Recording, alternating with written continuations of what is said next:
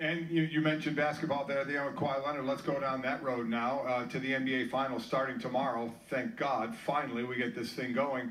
Seems like the whole world, and certainly Vegas, is for the Golden State Warriors. Green and I at the beginning of the season both took the Cavaliers. We're not changing that pick at all. We both think that they could win. How do you see this series starting out?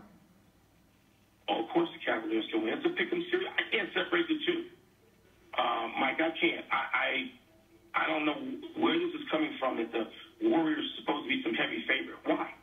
If all we've talked about all week is LeBron James being compared favorably in most cases, or if not just outright even with Michael Jordan. Michael Jordan was never the underdog. Why should LeBron James be the underdog?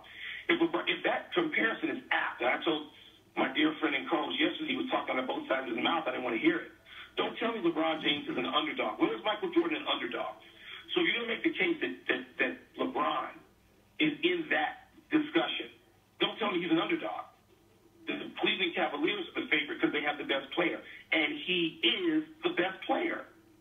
So I don't care what Vegas odds are. I'm talking about the favorite. I can't separate them. Last year they were dead even. I know that Kevin Durant has been added, but Cleveland's better too.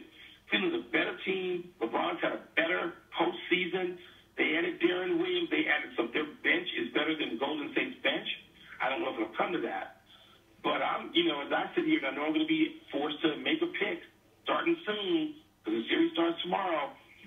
Guys, I cannot separate what I think. I think it's a 7-game series, and I've heard people like our own Jeff Van Gundy who forgot more basketball this morning than I'll ever know.